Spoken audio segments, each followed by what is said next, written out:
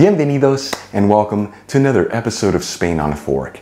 Today, once again, we're going to grab the humble zucchini, also known as a courgette, or as we call it here in Spain, calabacín, and create a delicious tapas dish. We're talking Spanish paprika zucchini. This is known in Spain as calabacín al pimentón.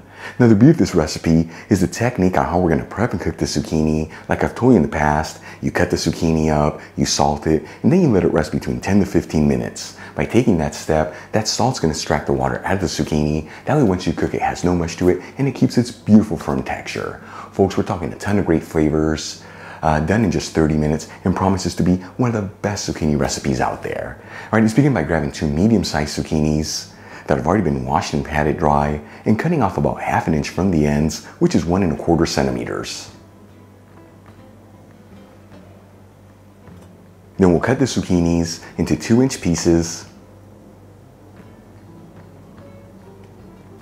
Cut each piece in half vertically, and then into slices that are ½ inch thick, which once again is 1 1/4 centimeters.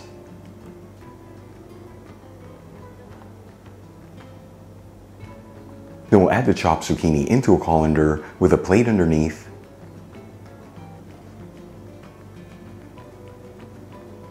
Season generously with sea salt. And mix the pieces of zucchini around, that way they're all coated in the salt. And once again, by taking this step and leaving the zucchini to sit here for a few minutes, it's going to ensure that it keeps its beautiful firm texture with absolutely no mush in there once it's cooked. In the meantime, let's get the rest of the ingredients ready. I'm going to roughly chop 6 cloves of garlic. Finally, chop a small handful of fresh parsley. And we'll finally grate 2 tomatoes to end up with ½ a cup of tomato sauce, which is 125 grams. You can substitute this for the same amount of canned tomato sauce or even passata.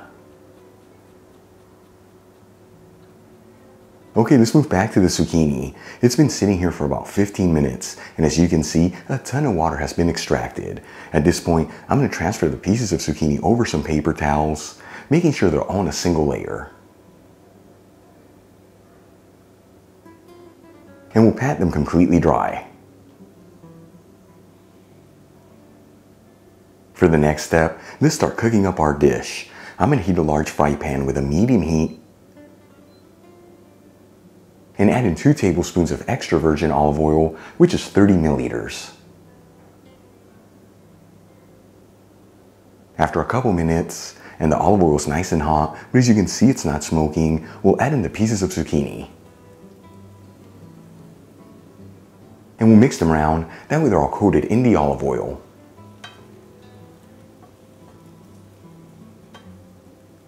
Then we'll place them in a single layer, just as best as you can, and go for about 1 minute here without mixing the zucchini. After 1 minute, we'll gently mix the zucchini around, that way it's all evenly sauteing. And then once again, we'll place it in a single layer and go for another minute. And we're going to continue to cook our zucchini with this technique until it's lightly sauteed, which takes about 5 to 7 minutes.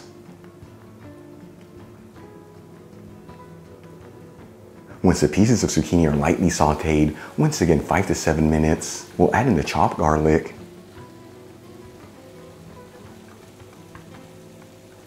And at this point, you want to gently mix this continuously, that way that garlic evenly sautés.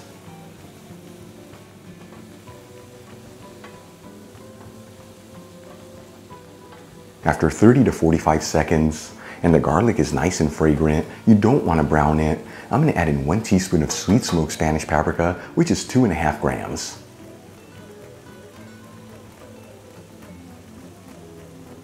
And we'll give it a quick mix, that way the paprika is evenly coating the zucchini and garlic. As always, the Spanish paprika I'm using is from Kiva, link where you can get some in the description box below, and if you buy it from that link, you'll also get 25% off your order. Then we'll add in the grated tomato, about 2 tablespoons of the chopped parsley, which is 8 grams, and some freshly cracked black pepper. No need to add salt here, as we already seasoned the zucchini earlier. And we'll give it a gentle mix until everything's well mixed together, and then simmer it for a couple minutes without mixing the mixture.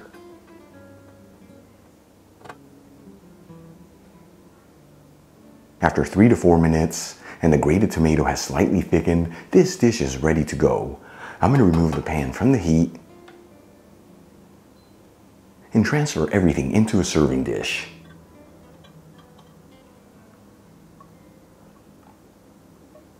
And check it out, folks, Spanish paprika zucchini, known in Spain as Calabacín al Pimentón. Super easy to make, incredible aromas coming out of it, and the kind of food that's gonna fill your body with so much goodness. Let's give it a try and see how it turned out. Once again, folks, Calabacín al Pimentón, this I cannot wait to try. Beautiful firm texture, here we go. That is absolutely delicious.